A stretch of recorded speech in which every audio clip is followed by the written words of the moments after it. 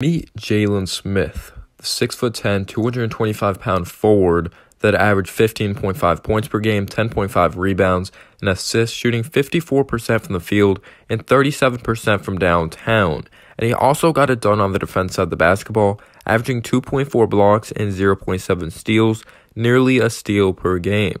As he might be the next unicorn in the NBA if everything breaks right. Yes, I could talk about Alexis. I made a video on him in the past, but he's still very raw.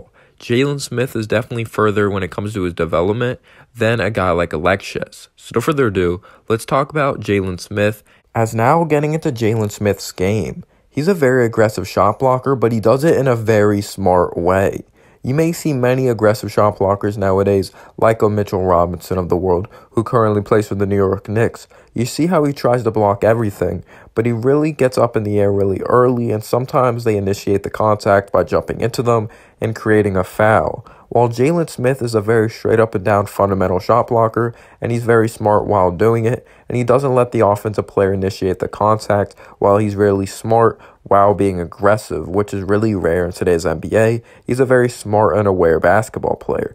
As well, he's a versatile defender. He's athletic and he's really good at moving his hips and also moving his legs or feet on the defense side of the basketball. He's just really coordinated and he is able to guard some guards as well. And he has potential to guard multiple positions in the NBA. And he's a really good athlete. He's a quick athlete that runs the floor very well in transition. He's a guy that's good in the half-court setting. He's literally good in any setting. So if he ends up going to a team like the Celtics that need that center of the future, I think he would just fit them perfectly because they have those guys that can get up and down the floor of Jaylen Brown and Jason Tatum. He will scare NBA defenses as a lob threat. Of course, it depends what team he ends up going to. If he has that point guard, if there's another guy that's really good at just putting that threat on the defense with the spacing, and then they won't be aware of Jalen Smith heading to the rim, but he's freakish athleticism. He's not like the greatest of having he doesn't have that second jump like Zion, which is really rare, but I would say he has the athleticism of Jaren Jackson Jr. He's a good athlete at the end of the day, though, and I think he's definitely good enough for today's NBA playing the forward spot. Also, his ability to perform off the dribble at times in half-court settings and transition, getting buckets. Jalen's good at boxing out. He has a good nose for the ball, has really good fundamentals for sure. He's not afraid to get in there and be an aggressive player going after the basketball, especially on offensive rebounding and defensive rebounding. He is a good toucher on the basket, though, which is really rare for his size, especially a guy that's a forward. You see him use floaters in the lane. He also has nice runners as well with a soft touch.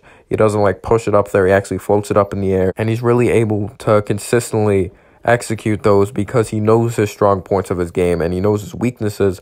The best players play throughout their strengths, and the best coaches play their players throughout their strengths and not their weaknesses. And his coach and Jalen Smith himself, he knows his limitations. He knows his weak points. So he does a really good job while in the game. He knows what he's good at, and he doesn't force himself to do something that isn't his game.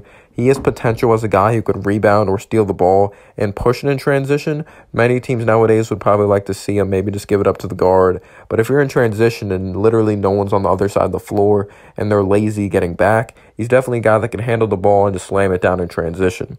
Now, the most impressive thing, in my opinion, is his shooting form, or just shooting in general from beyond the arc. He is a very well-balanced, fluid jumper, shooting 37% on 3 attempts, and he really did improve big time because I believe he shot 26% his freshman year, so it's something he's really been working on, but he's a fluid shot. You've seen examples of him shooting from NBA range. He can shoot off movement, the dribble, and catch-and-shoot situations. A big knock is, though, definitely he needs to get stronger, specifically when it comes to his base, as when he's in the post, it really affects him not being able to create much separation, posting up down low, and also being pushed off the block. It's hard for him to initiate contact because the result will be him on the ground a lot or on the floor a lot because he's not the strongest of guy in the world.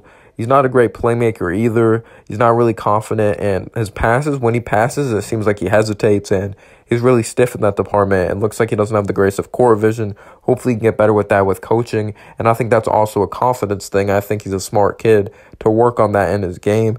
Lastly, he needs to do a better job positioning himself on the defense side of the basketball.